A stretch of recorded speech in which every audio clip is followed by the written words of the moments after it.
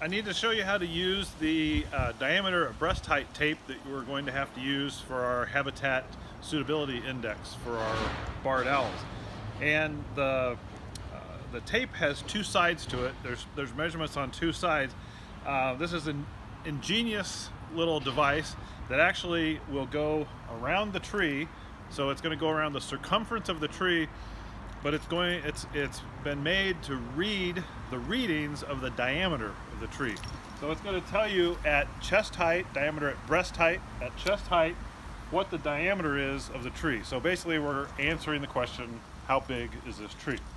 Now, the main thing is I need to show you that there's two sides. This is the proper side, and it actually, you can see it says on here, made in Germany. No, it says over here, diameter in centimeters and millimeters, okay?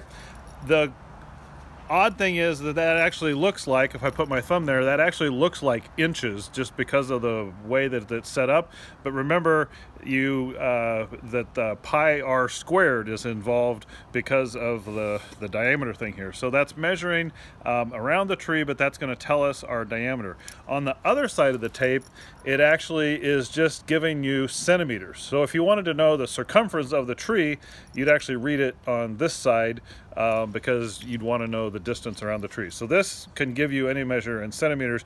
Don't use that side. We want to use the side that has the simple things that says diameter on it. All right, and then the tape has a little hook on it, and so that's perfect for this situation because I can't actually reach around the tree. So I'm going to hook a little piece of bark, and I've got it at chest height, realizing that we're all different heights, but put it where your chest is, and we're going to run around the tree. And we're going to come back around on the other side and then come on up here, and we'll see that we're going to measure it at the 0 mark. So this would be 83 centimeters. Surely not. 83 yes, okay, centimeters. Sorry, 83 centimeters, 0.8.